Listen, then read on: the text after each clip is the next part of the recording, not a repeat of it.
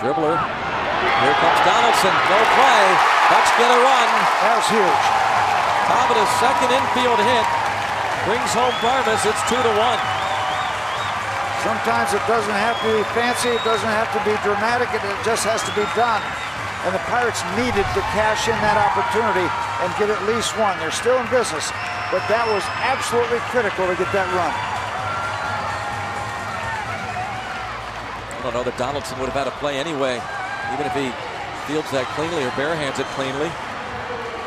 Tabata had got down the line pretty quickly.